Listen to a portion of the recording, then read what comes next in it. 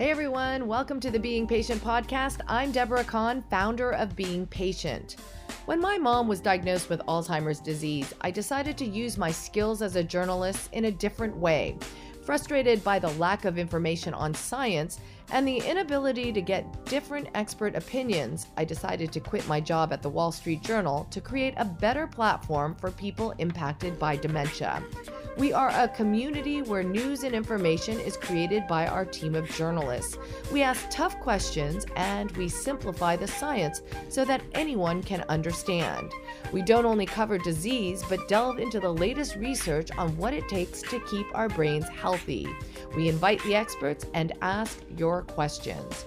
Here's today's podcast. I hope you enjoy it. All right, hello everyone. My name is Genevieve Glass. I am a reporter here at Being Patient, and today we are joined by Dr. Michael Geschwind, who is the professor of neurology and at the Memory and Aging Center at University of California, San Francisco. And we are going to be talking about rapidly progressive dementias, or otherwise known as RPD. So they're dementias that progress quickly, typically over the course of weeks to months, but sometimes it could be a couple years. And I think it's something that isn't talked about as much as dementia or Alzheimer's because it's not as prevalent. It's actually quite rare and it can be difficult to diagnose. So we are going to dive in with him. Thank you so much for joining us. My pleasure. Great. I just want to make sure that people can see you here. Hold on just one second.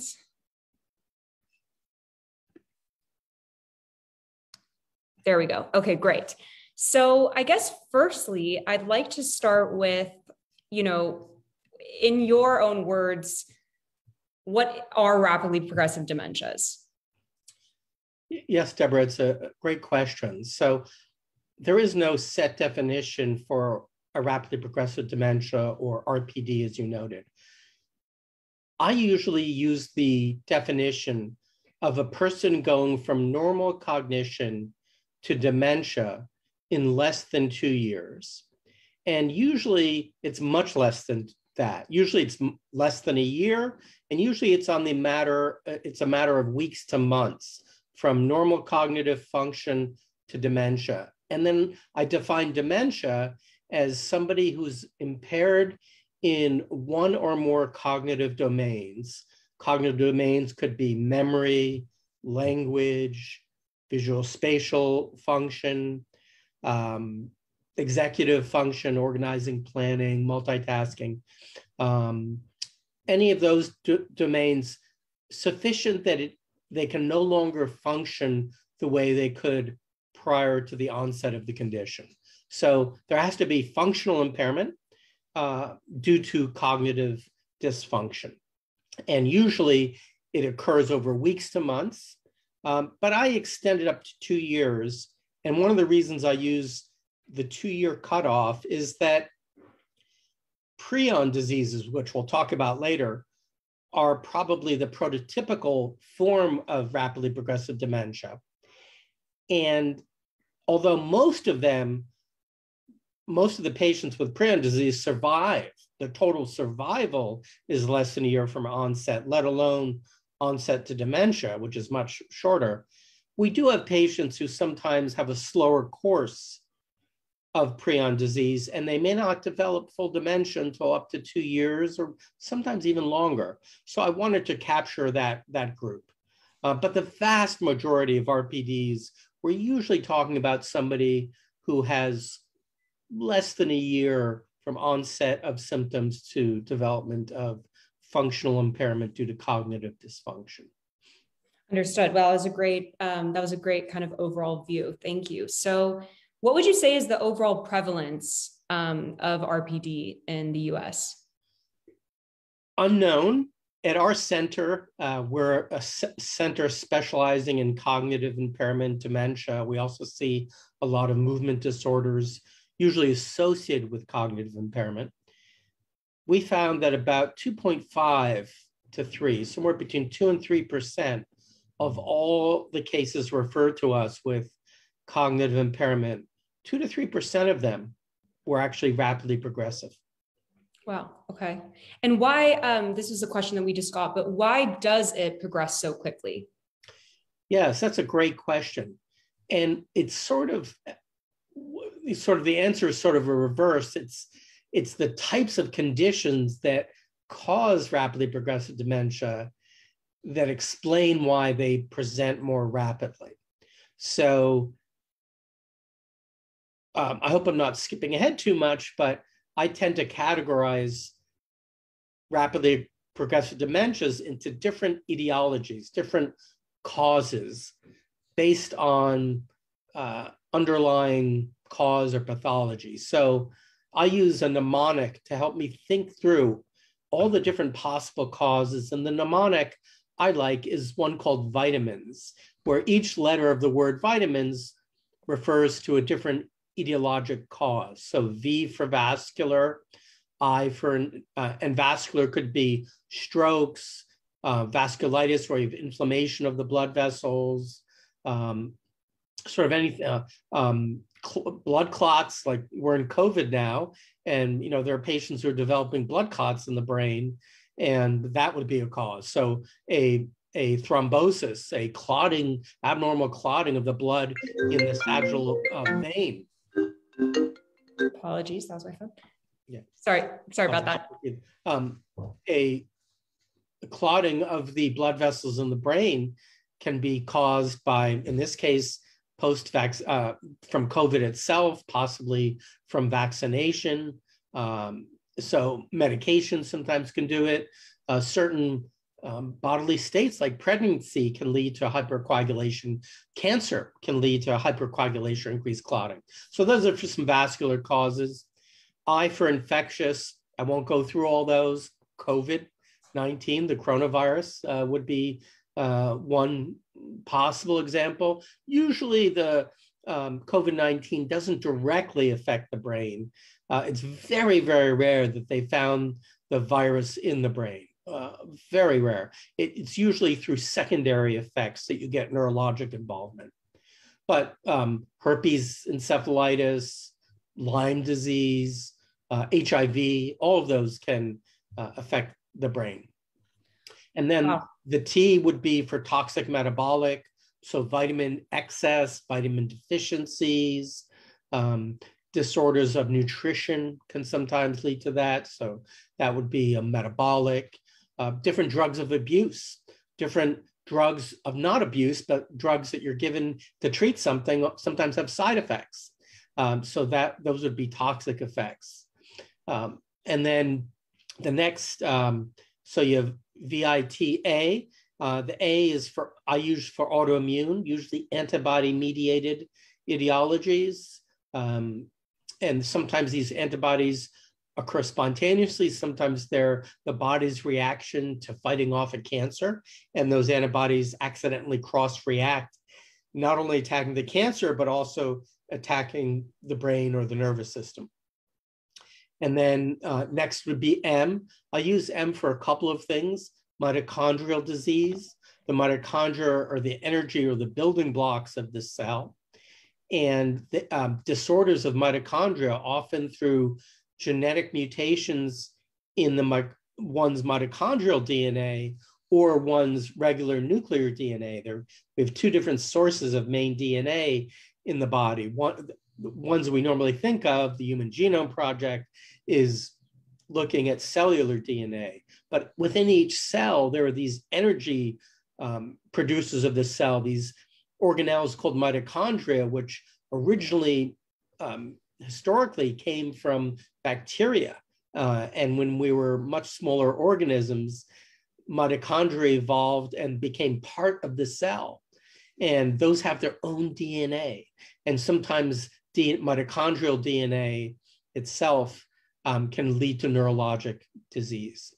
And then metastases, if somebody has a cancer and it spreads sometimes to the brain, that would be another M for the in the vitamins mnemonic. And then another I in vitamins is iatrogenic. So usually caused by medical intervention. Usually it's medications that cause it, chemotherapy, for example, can sometimes have side effects that can lead to rapidly progressive dementia. Radiation therapy as well. And then the next is neurodegenerative, and I'll use it for neurodegenerative, for neoplasm, neoplasm being cancer, either directly invading the brain or affecting the brain, or through maybe an antibody-mediated process. And then the last letter, the S, I use for a couple of things. Seizures. So sometimes patients can have seizures and they're non-motor seizures, so they're not obvious. Maybe to a trained clinician, they might see a little bit of twitching. The patient stares off into space, isn't really aware, isn't communicating, and we'll see a little bit of twitching at one corner of the mouth. And that could indicate that there's a non-motor seizure going on that's affecting the patient's awareness and cognition. And then the other thing that S can be would be systemic disease, sometimes autoimmune, rheumatologic, cardiac diseases, diseases of the liver. Systemic diseases can lead to dysfunction in the brain. Often it might be through a metabolic toxic process, sometimes through other processes. And then the other thing I use for S are structural. So sometimes there can be structural changes in the brain, such as maybe a mass, maybe a tumor, maybe not a tumor, such as a cyst, that actually are interfering with the flow of spinal fluid or are growing large and impinging on part of the brain. Sometimes one can have a leak of the spinal fluid, a CSF leak. That can often happen through somebody who overexerts themselves or has trauma. And that CSF leak can cause the brain to sink because the spinal fluid that's buoying the brain and keeping it up there, floating, if that spinal fluid leaks, the brain can sag and it pulls down on the veins and the nerves that are connected to the brain, and it can compress the top of the spinal cord, the brainstem, and all those things can lead to the brain not working properly. Mm-hmm. And sometimes that can be a form of rapidly progressive dementia. So I don't even remember what the initial question was.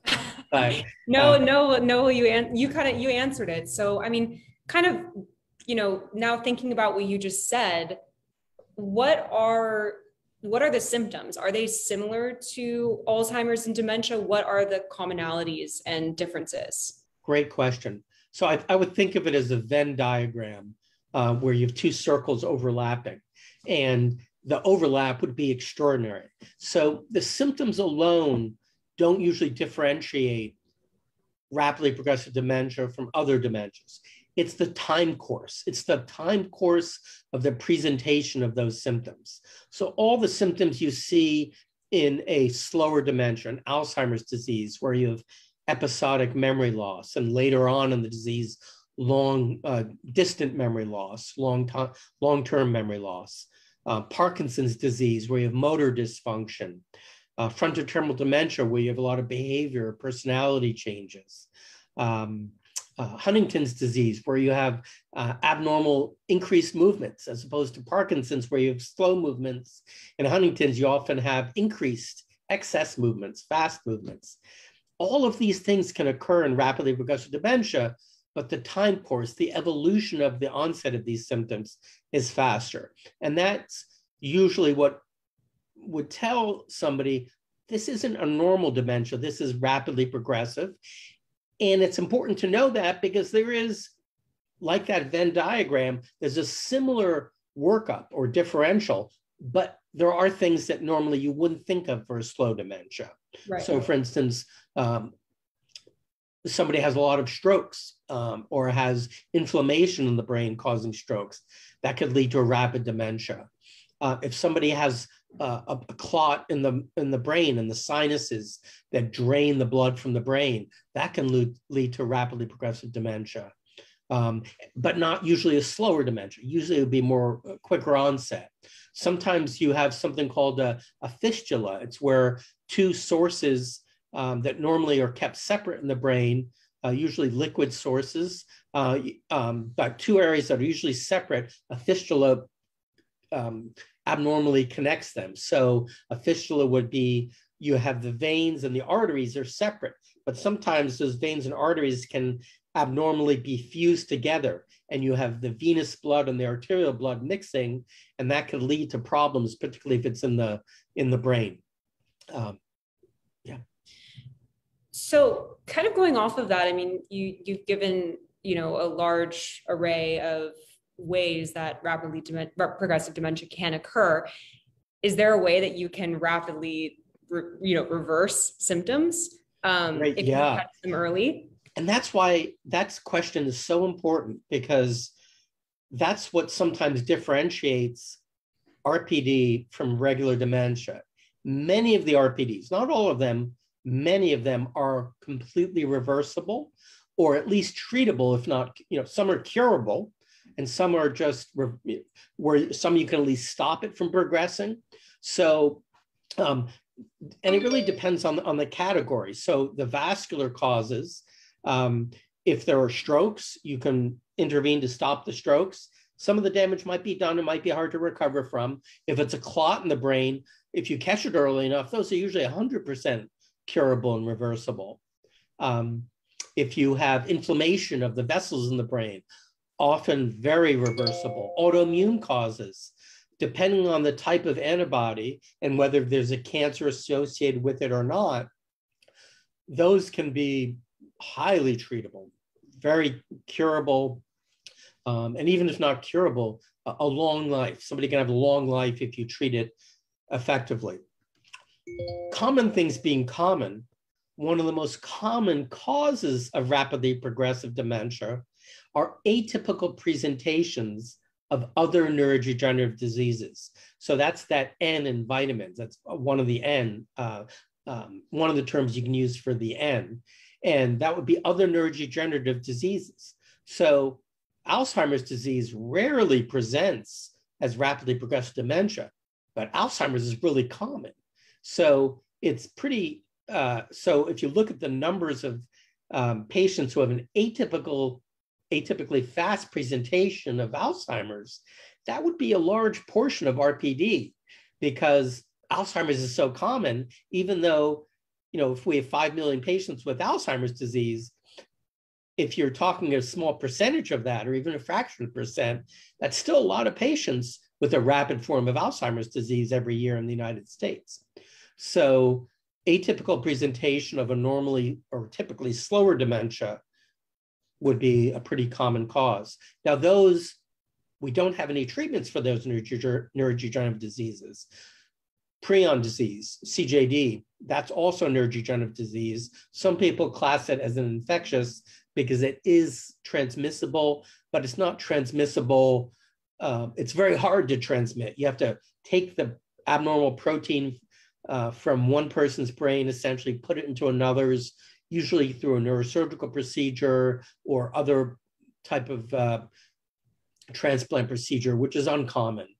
So it's not infectious like COVID or HIV by blood or hepatitis by blood. It's much harder to transmit. But those neurodegenerative diseases, we don't have any cures for any of them right now. We're getting there, but none of them are curative. Right. But it still would help us to know that this patient has a neurodegenerative disease such as Alzheimer's or CJD or Parkinson's, because then we can at least put them into the right treatment trial, and we can help prognosticate. We can help the physician, the family, the patient know what their expected time course might be, what medications might help, what to expect over time, and how to alleviate the symptoms that arise. Yeah, and so kind of going off of that, what is the most common type of RPD? It depends on geography to some extent. So we've published papers on this, and I've published papers where I have charts of looking at different cohorts of RPD from around the world. And one thing that we noticed is that, well, two things, geography and time. So over the past 10 to 20 years, there's been a huge increase in our awareness of these autoimmune antibody-mediated causes of rapidly progressive dementia. the laboratories of Joseph Dalmo at Penn in Barcelona, Angela Vincent, Suraj Sharani at Oxford, Sean Piddock, Van der Lennen, and colleagues at Mayo. These three centers have really changed our understanding, expanded our understanding of autoimmune antibody causes of dementia or encephalopathy.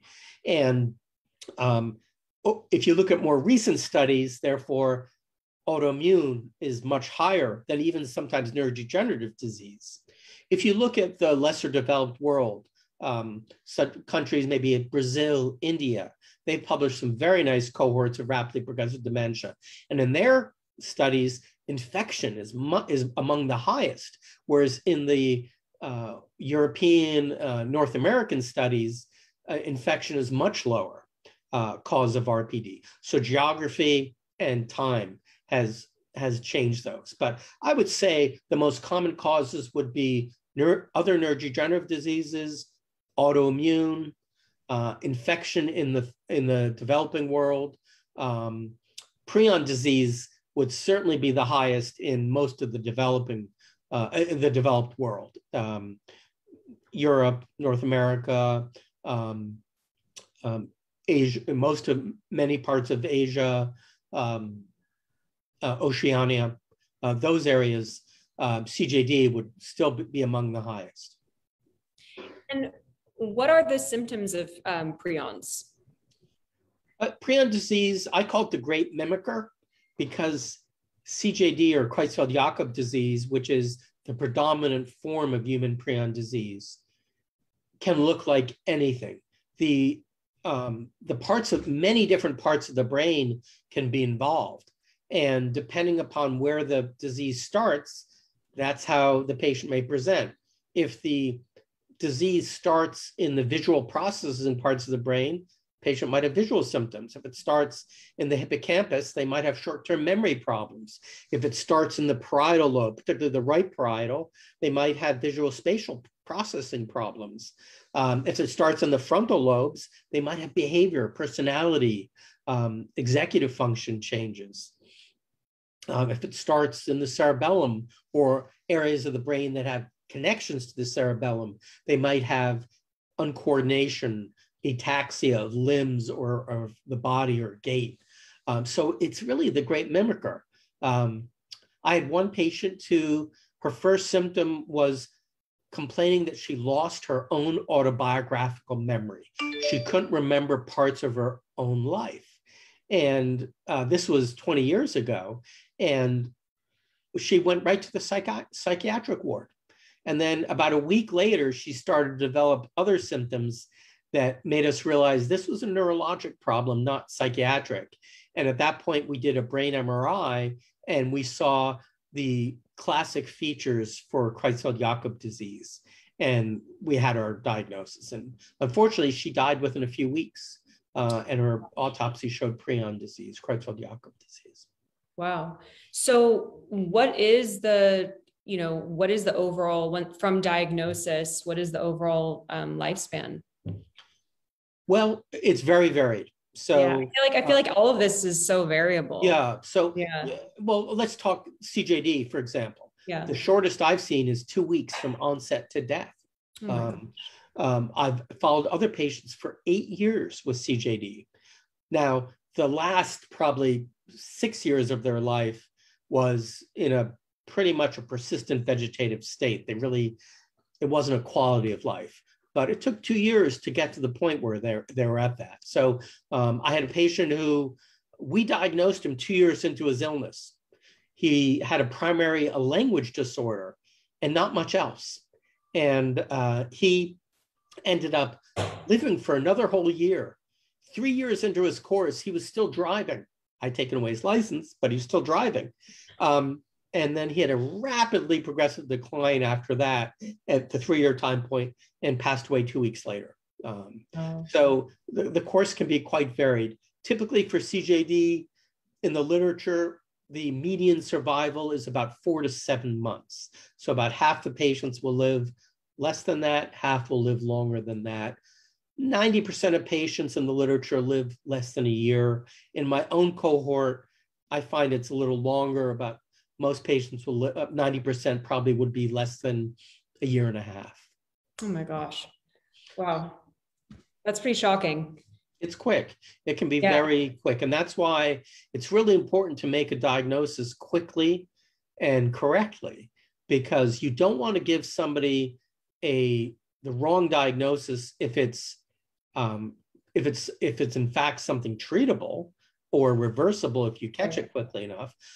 So you don't want to tell somebody they have CJD when they have a treatable autoimmune disorder, which is why there are things that can help us differentiate between these diseases. So it takes clinical experience, but often we can tell there are certain features that are more common in CJD and less common in autoimmune diseases, and vice versa. There are certain findings in the CSF that might support one disease and not another. There are MRI findings that support one type of condition and not another. So the clinical story, certain blood tests, spinal fluid tests, brain MRI, those could all be helpful in helping us differentiate and better diagnose a patient with a rapidly progressive dementia. And so talking about diagnosis, obviously from what you're telling me, it's extremely difficult to diagnose, but if you were speaking to someone who either themselves or a loved one is going through experiencing some of these symptoms and they're kind of a bit lost, what would you say is their first step? Was there a specific doctor that should they go and see a neurologist immediately? Should they get a MRI? What are the steps?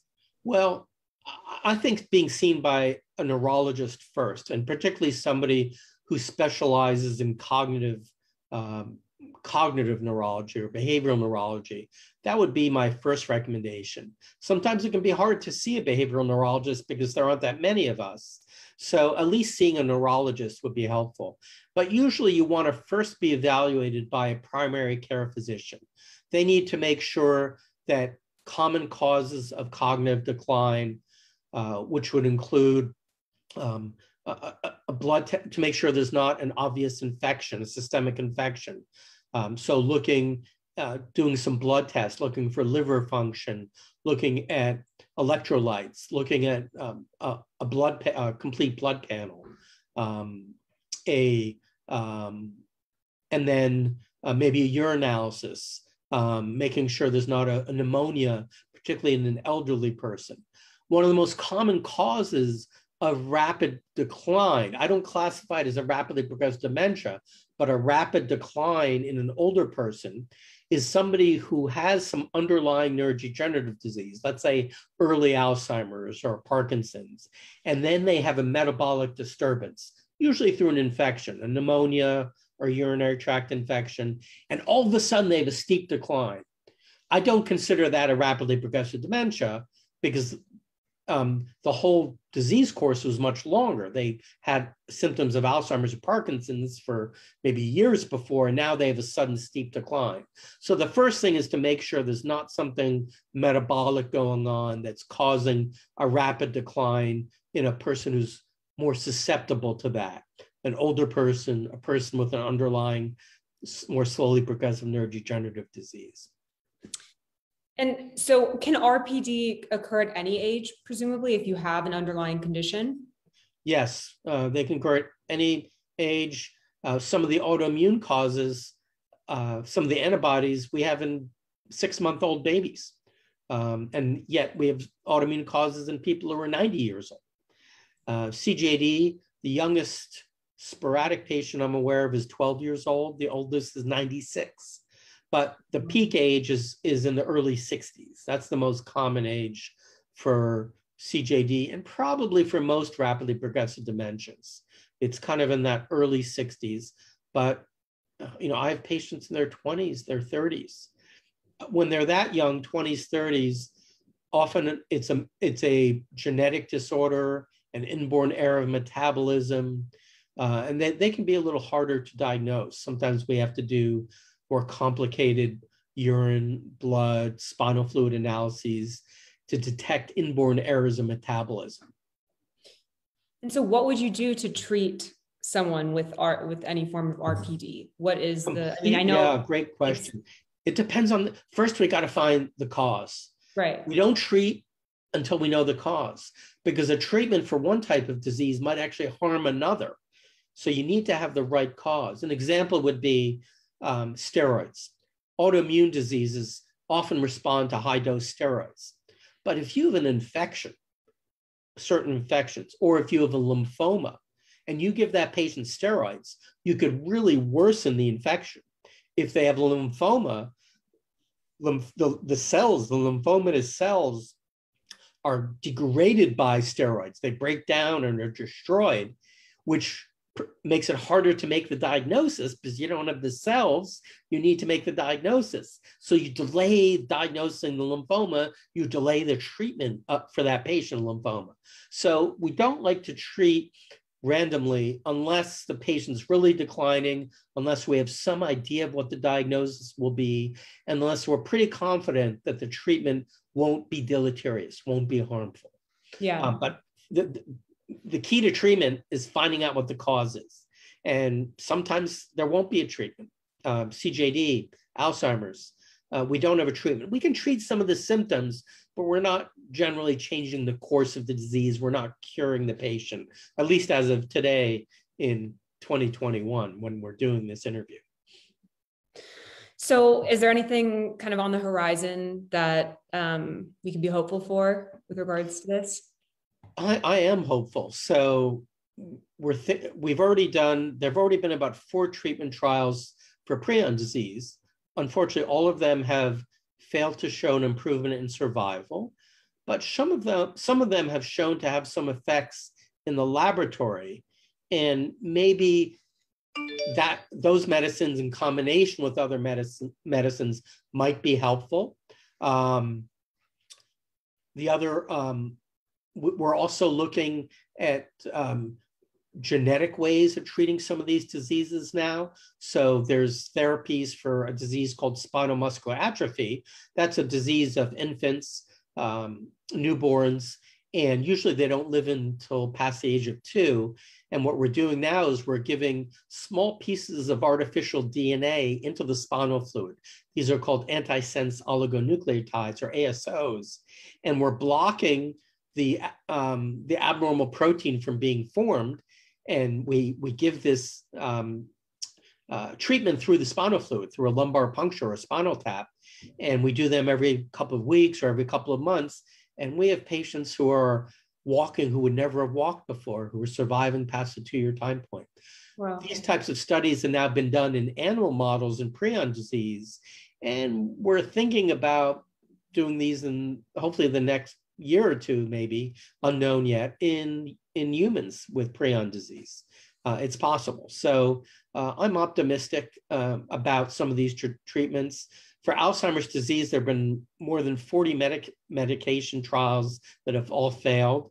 But some of them, when you do secondary analyses, look like there might be sub-cohorts that might respond to treatments better than others. So I'm optimistic about those. And then there are new types of treatments that we're looking at for some of the neurodegenerative diseases that might hold promise as well. And then there are viral vectors for gene therapy, where we're actually injecting or putting in new genes into the brain to help ameliorate either block the abnormal process that's going on, or to replenish a gene that's deficient, that's too low, by supplanting that.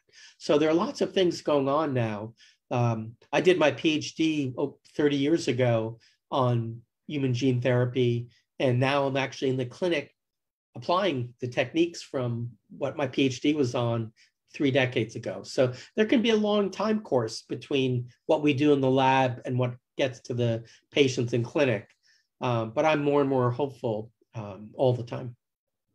Well, I think that's probably a good note to end it on. We did have one question here in the comments. You kind of touched on this earlier, but which autoimmune diseases can cause rapid onset dementia, or is it kind of many different kinds? No, it's a great question. So usually the systemic autoimmune diseases, rheumatoid arthritis, lupus, those usually do not cause rapidly progressive dementia. So the systemic rheumatologic diseases, Sjogren's, those things, there have been case reports of those causing it, but I even doubt some of those case reports. There might be some cases, but the vast majority of autoimmune causes of rapidly progressive dementia are antibody-mediated causes. And those would include LGI1 encephalitis, Caspr2, NMDA receptor, AMPA receptor. So these are proteins that are either part of the receptor on nerve cells, or sometimes they're on the surface of nerve cells. Sometimes they're in the synapse, the connection between two adjoining nerve cells, the synapse. Sometimes they're inside the cell.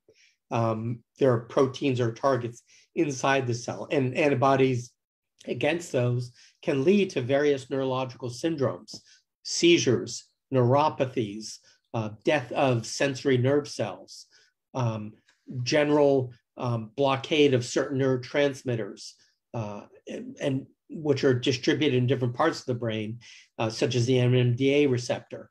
And those can lead to various neurologic syndromes, including encephalopathy or a form of rapidly progressive dementia. And many of those are very treatable, somewhere 80% or more recovery. Wow. Okay, well, that's a little hopeful in conjunction with what you were saying earlier. But is there anything you feel I've missed that you'd like to touch on? Maybe a misconception or? No, I think we've addressed many of the things. It's, in a short 30-minute conversation, it's hard to capture everything. Absolutely. But I think in the time we've had, I think we've really touched on the key points in a very nice way. I agree. I couldn't agree more. And you've been extremely thorough, and I really appreciate your time. Thank you. Thank you. Well, I hope you enjoyed today's podcast. For more information on upcoming interviews, don't forget to sign up for our newsletter at beingpatient.com. That's beingpatient.com. And send us any feedback you may have, whether it's someone you want us to interview or any comment about our podcast series. You can do so by emailing info@beingpatient.com. Thanks for listening, everyone. I'm Deborah Kahn.